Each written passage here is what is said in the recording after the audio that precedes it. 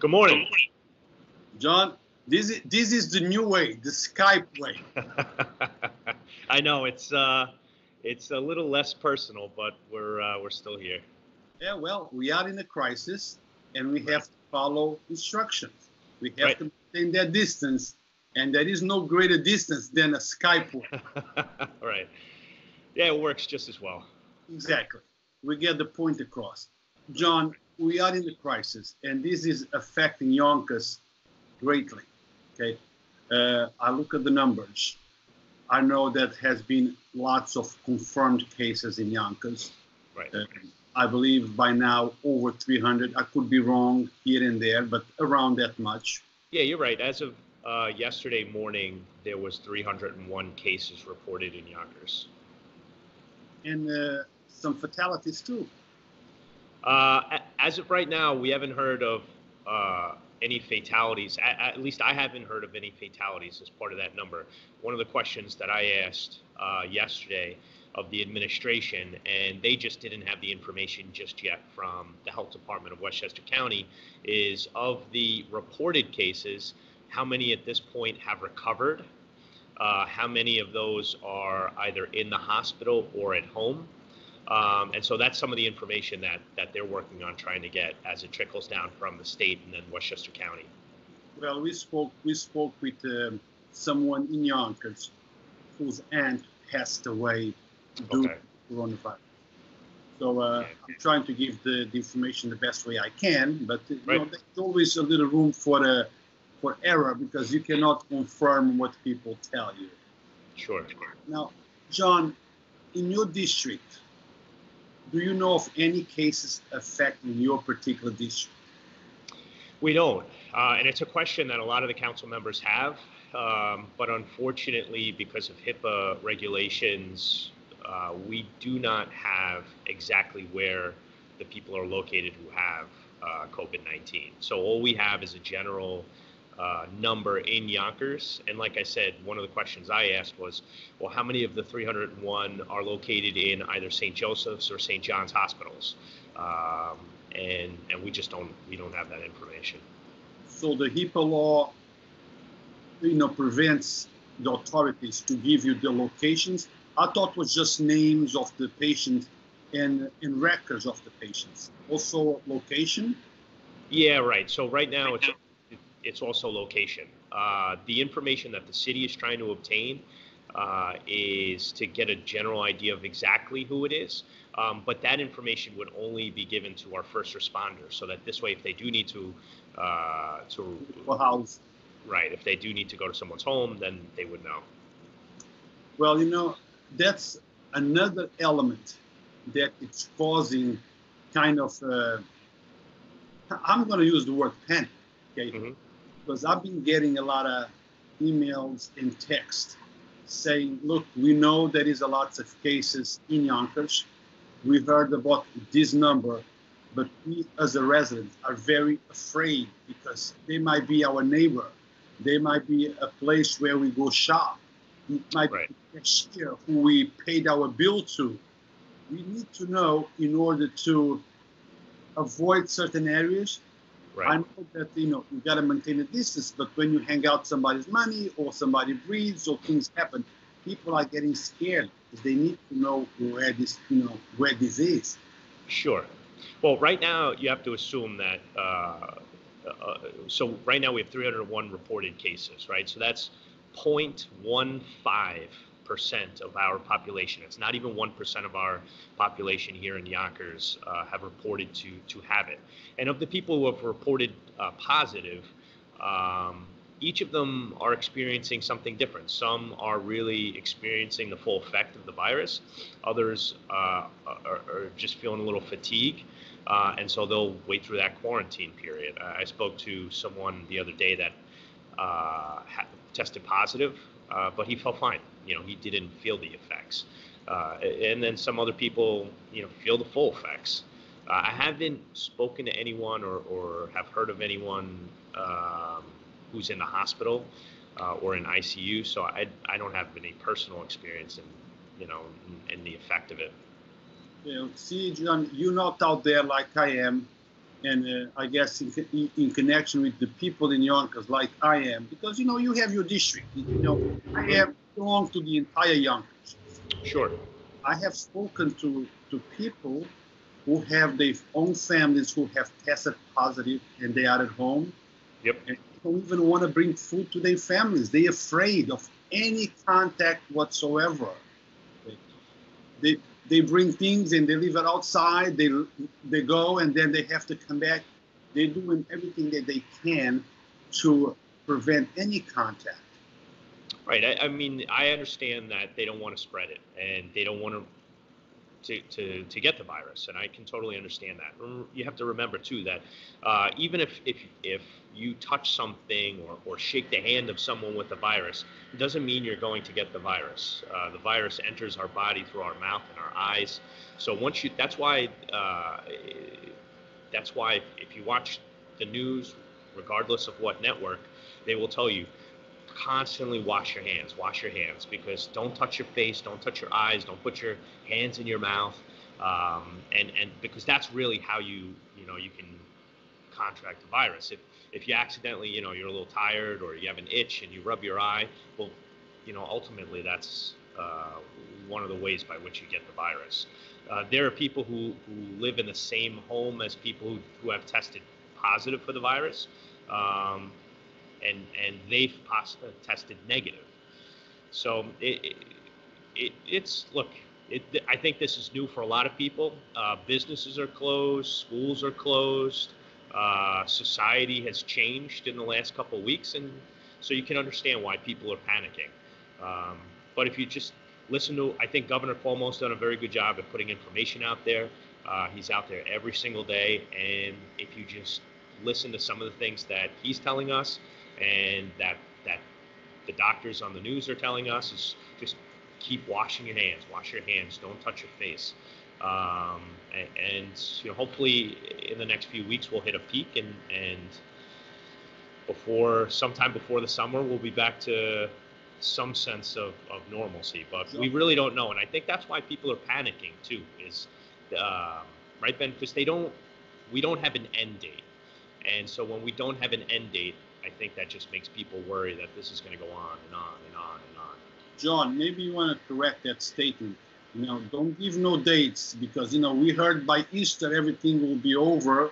It might not turn out to be that way. Don't give that date by summer, because we just don't know. This is waters that we never navigated before.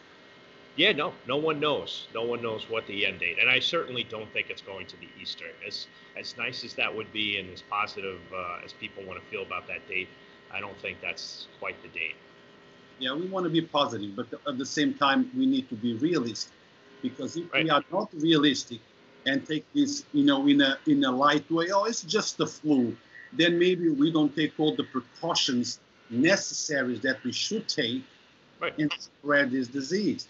Because look, it was only a week and a half ago, more or less, that the story, this thing been going on, and we asked the mayor, we asked the public school officials, we went to a couple of schools to interview, and we didn't have a single case. At least that's what they said. And we didn't have a confirmed case. Let me rephrase that.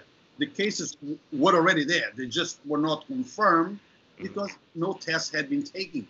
And now all of a sudden we have over 300. Right. Now, what about the business people, not just in your district, John, but everywhere in Yonkers? Because regardless if you are a councilman for a district, you're still a Yonkers man. And this is affecting people everywhere, including your business that is not in your district. Yeah, right. How is that affecting you? Well, yesterday morning, my wife and I and the three kids took a walk from our home down to McLean Avenue, which is in my district and is close. And we went in just to grab bagels and walked back home. It was a beautiful morning, so we thought we'd go for a little walk, get some fresh air. And as we're walking, you see all of the businesses that have had to shut their doors, whether they be bars and restaurants or a florist or a barber shop.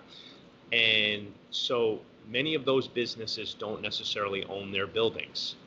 and they do pay rent. And okay, if they're going to have maybe a little break, maybe the landlord's willing to defer their rent, but it's a deferral of rent, right? So at some point, they're going to have to catch up on that and pay it. And you can't expect that these small businesses now that have just shut their doors, maybe had to lay off employees, are going to just pile on this debt. And today I plan on really diving in to get a sense of what this $2 trillion package looks like. In first reading of this bill, it looks like there is a lot of pork in there that may not be getting down to Main Street or McLean Avenue to really help the businesses that that were forced to shut their door so that they could be socially responsible. And that's what they are. They're being socially responsible. They shut their doors and they decided, okay, we're going to, we need to hunker down here just like everyone else. And I can give you the example just here in my business. Out of 27 employees, I had to lay off 25 of them. Two of the cooks were able to stay on, but nowhere near the hours that they previously had. And they're working with me here throughout the course of the week. So, I'm here.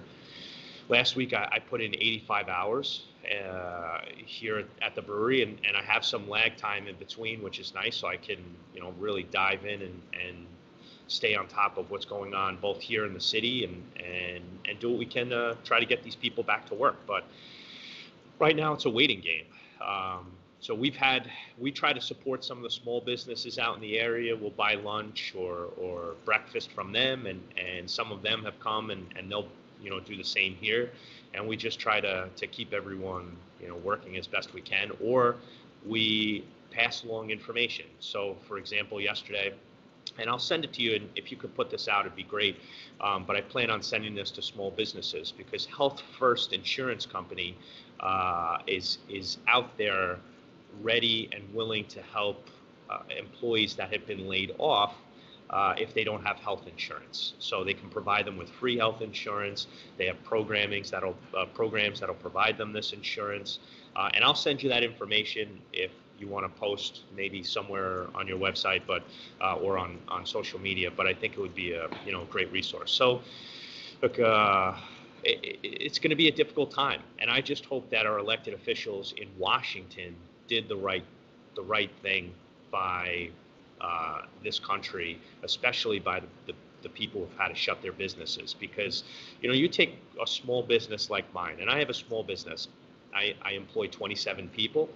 But of those 27 people, I buy produce from one vendor who employs hundreds of people. I buy meats and poultry and other things from another vendor that employs another couple hundred people. I buy beer or liquor or soda from other companies that, again, it's a trickle effect. And you think about, I know people have criticized the president for constantly mentioning Boeing, but someone who's a customer who came in for some lunch yesterday, who works in the manufacturing industry, said, why he mentions Boeing so much is because you may have a company in the middle of the country who makes little widgets for Boeing that employs 50 people, and then they have to ship those through a company that may employ another 50 people, and then they are just part of a much larger network of people. And the next thing you know,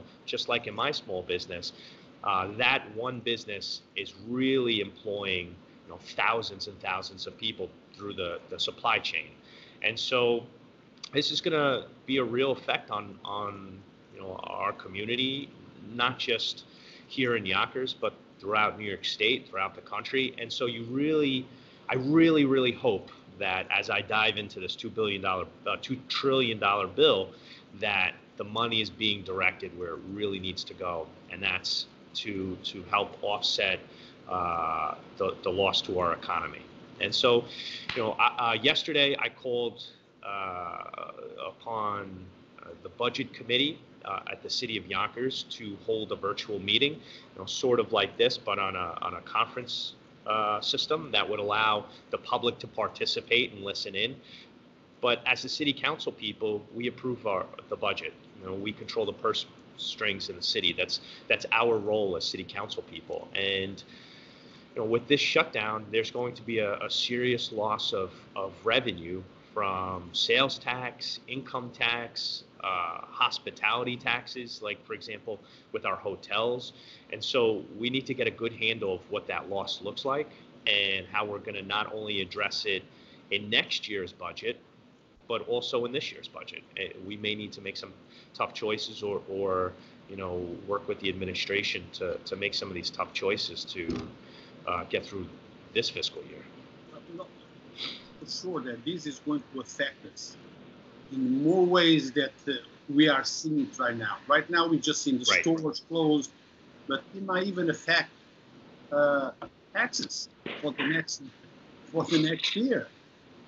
The impact it's going to be greater than we are foreseeing. Now, John, you have a small business, but you are a restaurant business, and other businesses have to close completely. No source of income whatsoever. Shut down the door. At least restaurants, business like yours, people can still call in and order some food and pick up or have the food delivered, right? Am I correct? That's right. So in a business like mine and other restaurants, if they chose to stay open and do deliveries, now deliveries were such a small fraction of what we had normally done beforehand. And now it's our entire source of revenue. And that so we've had you see, that might change. Perhaps business like yours should focus a little bit more on the send out for moments like this. Right, exactly. And in every obstacle, you may come out with some change or positive, and maybe our takeout business will pick up, and maybe the same for many other businesses. Like like we discussed before, we don't know when this is going to end, and people do have that fear of going out right now, and they may have, even when the governor comes out and says, okay, you can go back to work, okay, you can get back to life. People may still not feel comfortable going out right away, and may still continue to order in or order their food from the supermarket in. And so, yes, this could be something for a lot of restaurants that their takeout business starts to increase. But we decided, at the very least, we're still going to have rent to pay. We're still going to have bills to pay, and so if we could generate a little bit of revenue and keep at the very least 2 people working, that's great, and that's what we were able to do. And so we've started to do the takeout business. We're trying to be creative, so we'll run a special every single day.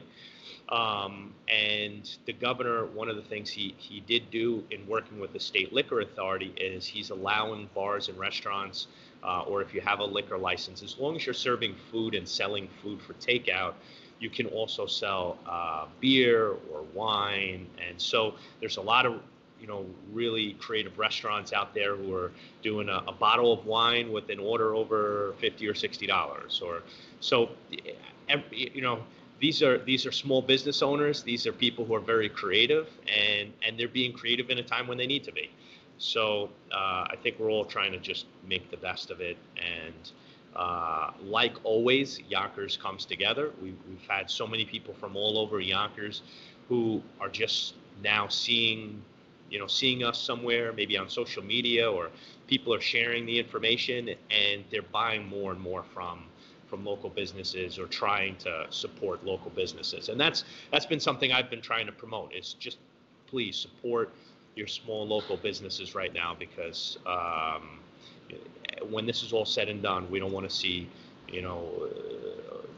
for rent signs all over our city or all over our state. Yeah. Now, one thing that concerns me, actually, when we interviewed the mayor, I asked him that question. I said, Mayor, I see lots of people still playing ball in parks. Mm-hmm. And he told us, well, that's a no-no. Okay? People cannot be gathering. Nothing wrong with walking, going to the park, walking around, maintaining that distance. from one person who's coming this way and that way. Nothing wrong with it. But we are seeing a lot of people in in basketball fields playing ball, contact, coughing, breathing heavy. Sure. I don't know. Some people are seeing this more like young, young folks. They are invisible. You know, they can do whatever. That nothing is going to happen to them, and hopefully nothing will happen to them. But Right. those who have grandparents at home, they have elderly parents, cousins, uncles. So a word for those guys that are still playing ball. Well,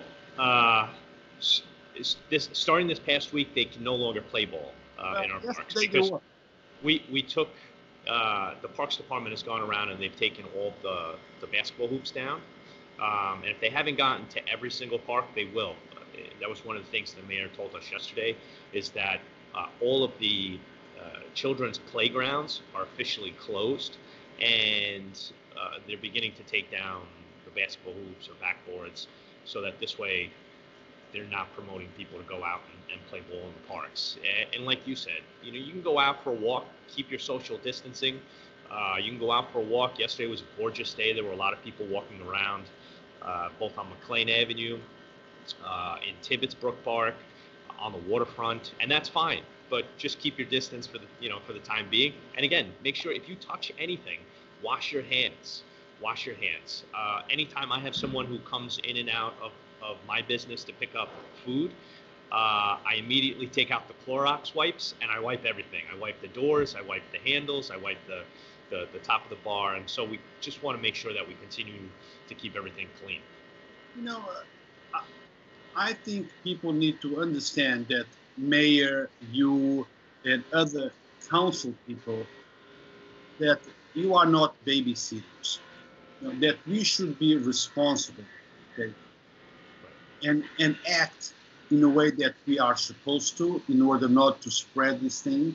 As an adult, I know that it has been advised not to gather. Then I don't see why some people have to do it, and we have to go around and remove the basketball hoops. Look, you shouldn't be there. You can't be there.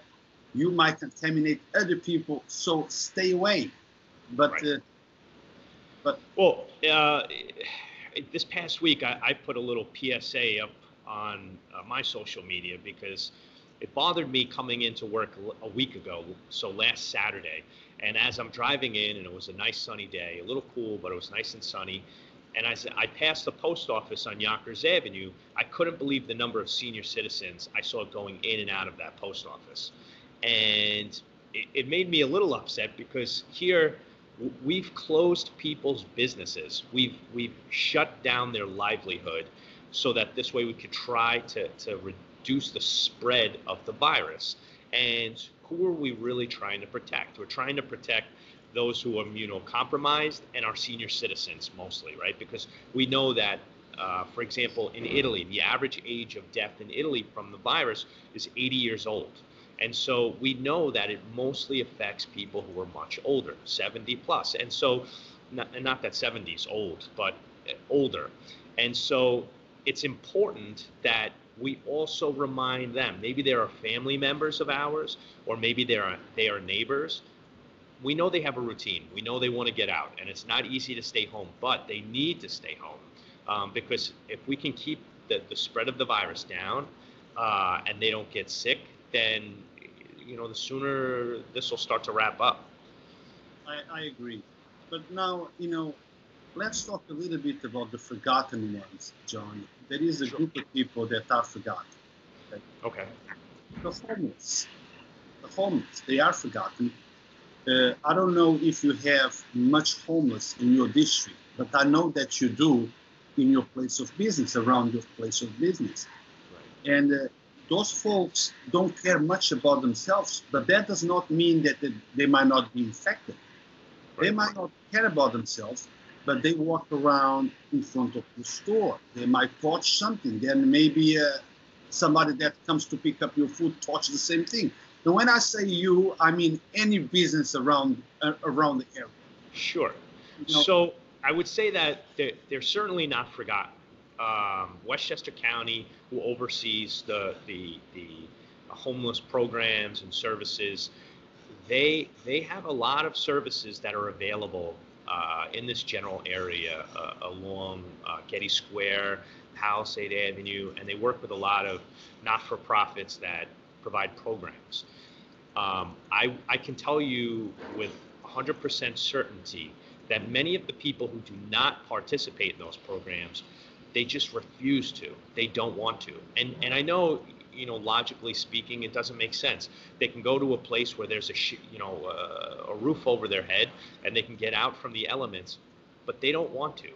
They would rather be on the street. And I know that doesn't sound logical to so many of us, but they really don't. And many of the people who you do find that refuse those services are battling some sort of substance abuse.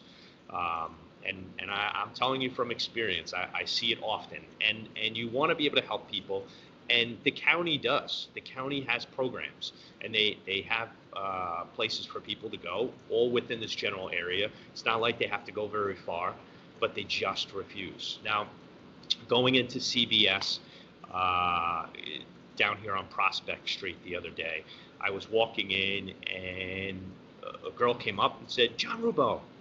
And it was a young girl who went to elementary school with my sister. And she's homeless, and she's been on the street. And I asked her if she was going up to Palisade Avenue for, to the shelter or to a program. And she said, no, I don't want to go up there. I'm just trying to get by. And she has a substance abuse problem.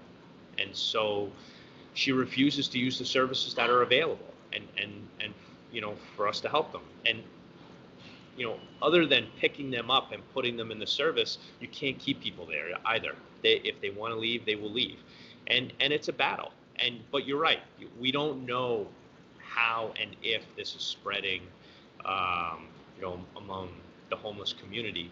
At least right now, I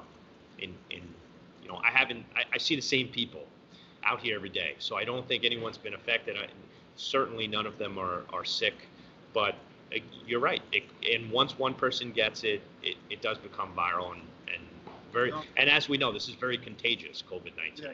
John, we did not know how many people were affected in Yonkers until we started the testing.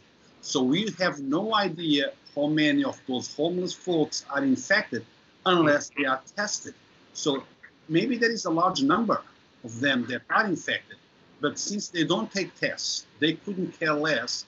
We have no idea of counting or determine how many are infected. But for every story that you have of a homeless that does not want to be helped, and I know you're telling the truth because I have encountered a few, I can give you lots of stories of some that want to be helped.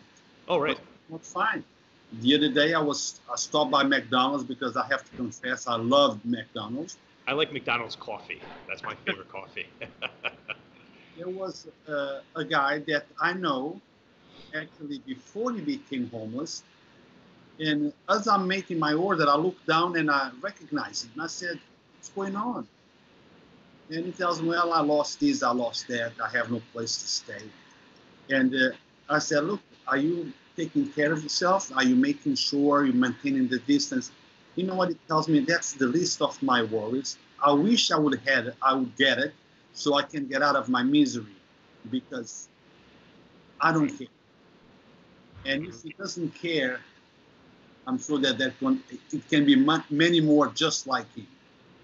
But when they don't care, John, they can put the life of others and the health of others at risk. Right. So I don't have the answers. I'm not the councilman. I didn't run for election. You did. So right. did you.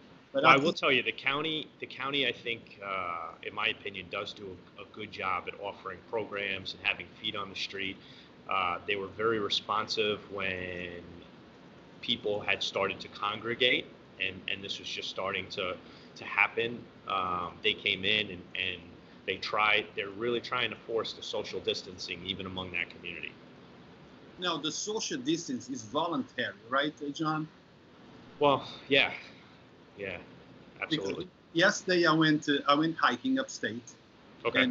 And when I came back was a little late. That's why we couldn't do the interview yesterday. Sure. It was kind of getting dark, and I passed by Gary Square. And Gary Square was full of people together, by the Dunkin' Donuts. Okay. So Okay. the reason I'm asking is because there is police officers passing by. So it's voluntary or it's mandated? Well, it's mandated that they don't congregate more than 10 people. I think if our police officers see, a large group of people, they're going to try to disperse them a bit. But I haven't noticed or seen any large groups of people of even 5 or more in my travels around the city. Doesn't mean that they're not happening, but all we can do is continue to encourage people, through programs like yours on social media. They're certainly doing it on television. Just try to continue telling people, please, don't congregate. Keep your distance from one another. Obviously, if it's family, it's a little bit different, but you want to really try to keep that social distancing. You could even go into the supermarkets now. They're really trying to reduce the number of people that are going in and out of the supermarkets to, in some cases, 70, no more than 75 in the store at one time. Now, John, another group of people that actually is known, they risk their lives to save ours. They keep us safe, they keep us protected. But somehow they are not keeping themselves protected as much as they can. And I understand that sometimes it's difficult. These are our first responders, police, fire, EMS, Empress EMS. They have to go out there. Yes, they take all the precautions, the distance or all that, but somehow they don't have enough, probably gloves, masks. What do you say to those guys? Well, this is a difficult time for them, and just like everyone else, this is completely new, right? So this is one of the reasons why we want to get the information on where the 300 plus people within the city of Yonkers are located that currently have tested positive, so that this way, when our first responders do respond, they can be more prepared. But both the police department and fire department have implemented very strict protocols that everyone is following, and we have the best interest to try to keep our officers and our firefighters protected. We don't want to see the spread through the fire department. We don't want to see the spread through the police department, because that would be devastating to our first responders and to the city. So we're really trying to protect everyone as best we can. But you have to understand, just the firehouse itself doesn't quite always allow for easy social distancing. The men in our firehouse and our firefighters are in a contained place, but they've tried to reduce certain responses so that this way maybe our fire department is not responding to something that another entity can get to, so that this way we're reducing that risk of them getting COVID-19. And I don't mean to I don't mean to cut off, but we opened the business about 5 minutes ago, and the orders are starting to come in. So I'm very grateful for that. At least you're getting some orders, and that's good news. Yeah. Well, guys, this was an interview with Councilman John Rubbo. He's concerned about the city, so we needed to interview him and get an update from him, and inform the city of what's going on. John, thank you. Thanks, and we hope you stay well, you and your family. You too. I appreciate it. And just so I sent out a press release yesterday. Like I said, it's important now that the city council come together for our budget committee, and we start to talk to the city administration. Mayor Spano and his administration has been very open and has communicated often with the city council. He's willing to have calls every day if he needs to. But now we need to have a budget committee meeting so that this way we can talk about what this year's fiscal impact will look like on our budget, and then of course next year as we prepare. I know the mayor's already preparing his budget for the next fiscal year. So I just wanted to put that out there. Please, if you're watching this, stay tuned and join our virtual committee meetings. And John, please, I didn't receive your press release yesterday. Make sure that, Okay. I'm gonna try to get it out to you. Yes, thank you, sir. So All until right. next time, and stay safe, John. Thanks, you too. Bye-bye.